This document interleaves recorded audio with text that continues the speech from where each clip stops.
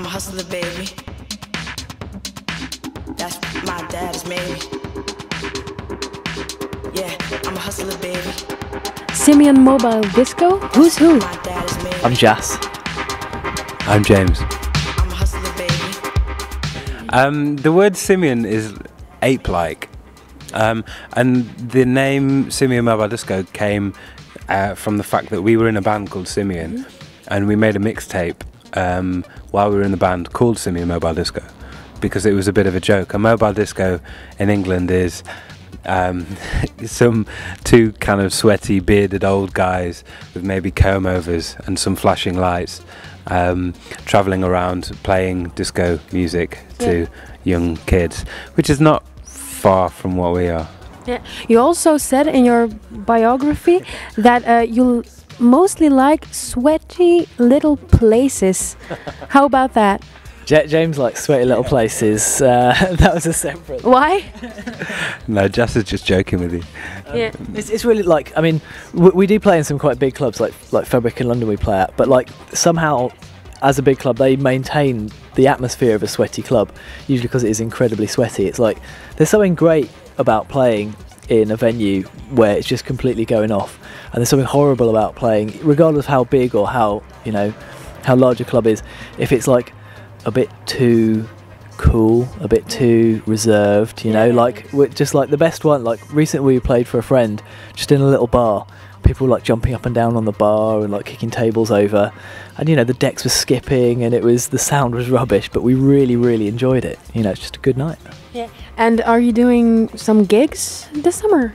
We're doing loads of gigs this summer. Yeah. Our diary is gone completely black. Yeah, I checked the tour dates, but you don't play in Belgium. No, well actually no, we are. Yeah, we're going to play, is it the Door Festival? Because we were going to do Door, Pucklepop, but we couldn't do it because I'm going to be away producing something. But the Door Festival we're playing, apparently, which is, I hear, a really good little festival. Yeah. So, little, it's not as little. Yeah. 140 bands or something. Yeah, that's little to us. Yeah, okay. You produced albums for the Arctic Monkeys and the Klaxons. How different is that to the stuff that you do for Simian Mobile Disco? Very different. It's different every time. Like the Arctics was completely different from the Klaxons, which is completely different to anything else I've done. But that's what I like about it. You know, it's always a challenge and always thinking on your feet. So yeah, it's good. Yeah, and which of the two jobs do you see as real hard work? None of them actually, which is I think good, because you know, you may as well be a plumber or something. You know, it always feels like playing and like you know, trying things out and experimenting and doing things for the first time, which hopefully it always will. Yeah. On the new album, there are a lot of tracks with a beat. It's the beat, huh? But there are also a few laid-back songs. Is that a risky combination? I don't think it is. Like, you know, I mean, to be honest, when like all those tracks, with the exception of the last one, which has no beat, they're all kind of made with clubs in mind. And then when we put them onto an album, we thought, this doesn't make an album. You know, an album for me is something that you can listen to end to end. It's kind of like, it's almost like an old school thing. And so we chopped them right down and actually found that within these kind of club tracks there was a song. And so just chop them right down.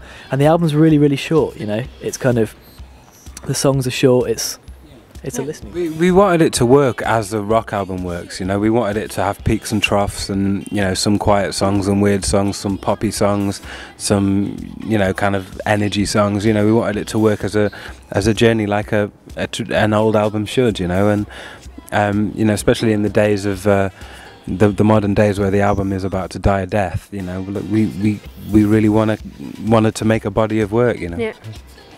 Okay, and the vocals were done by Ninja from the Go Team? Yeah, we've got a few. We've got Ninja from the Go Teams on it. There's a guy called Barry who from a great band called Claw, R.I.P. And there is Simon Lord, funnily enough, who used to be in Simian, and Shah, who did that track called Hustler. And to be honest, we tried out lots of vocalists, and they were just the ones that kind of stuck the easiest, you know. And we kind of shied away from trying to use anyone big, like, obviously like the Arctics and the Klaxons, Yeah. and stuff like that. But we wanted to, we didn't want it to turn into something like Uncle or something like that, where it's more about the collaborations than the artist. We wanted to make an album that was our album, Yeah. In the clip Hustler, it turns out to be one big lesbian orgy. Is that something that belongs into your fantasy or something? That's just living in London. It's like that Yeah. every day. You go out and there's just lesbians everywhere. Yeah. No, actually, it wasn't our fantasy, to be honest. It was this guy called Sam, who's this dirty little pervert we know, and who also happens to be like a genius video maker. And he was just like, "Oh, I've got a really good idea for a video. If you can get 10 girls wasted, I can film them." And we said yes. Yeah. Yeah, Doesn't it? It sounds really, really wrong. The thing about Sam though is I would trust him to do anything. He's maybe not after that, but I wouldn't. Fucking hell, isn't it? How important is it actually to have a video clip with a song, with a new single? It's important, I think, especially in, like, say, the days of YouTube and stuff like that. I don't think it's that important to spend £1 million on a video. I think you can just have a good idea and do it with a mate with a video camera. But I think it's good to have some kind of visual representation of your music. Yeah. Okay. What do you think about people downloading your music illegally? Actually, it's really good. Yeah. I mean, to be honest, like we did some gigs in Scandinavia recently, and the record's not out, and there's no way they could have had it. And when we put It's the Beat on, everyone cheered, and we were like, "How the hell did you get this?" Yeah. It's like it's people who check him out. I'll be interested to see what happens with the whole blog culture, because at the moment it feels like it's like it's the glory days of blogs at the moment, because there isn't really any like. Well, not even that everything's for free, but like the people, generally speaking, the people that are on the blogs are people that love music. It's not gone all corporate yet, and I'm sure fairly soon people are going to get on it and start figuring out ways to get their brand on it. But generally speaking, if you read a blog, it's someone who loves music. They've gone to a record store, bought it, gone, "I love this, I want to tell the world about it." Like, that's a really cool thing, And blogs and stuff like that, like MySpace, is that the ideal way to get known? I don't know. It's a way to get known. I think, like, now, because I suppose bands like the Arctics and Lily Allen and all that lot are famously, even though a lot of it's really untrue, famously kind of got famous through MySpace. You just, like on our MySpace, we just get like hundreds of like random bands a day really desperately going, "Oh, please listen to our stuff." And it's like, that's not going to do anyone any favours at the end of the day. Do you know what I mean? Like, you're not going to just get on MySpace as an unknown, email loads of people and suddenly be an overnight success. It doesn't work that way.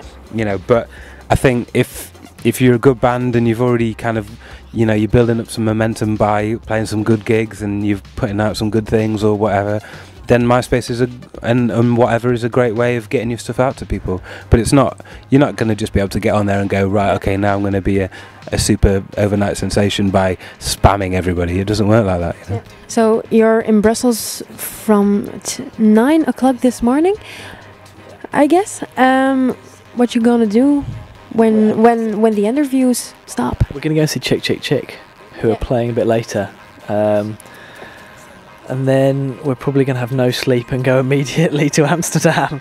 But that's cool, it's fun. We're getting used to not sleeping very much.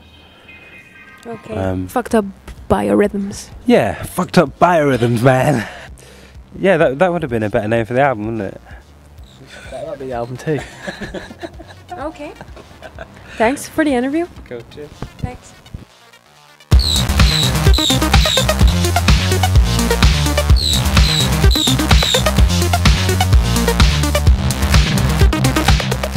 I self-harm. No, I mean, no, you shouldn't.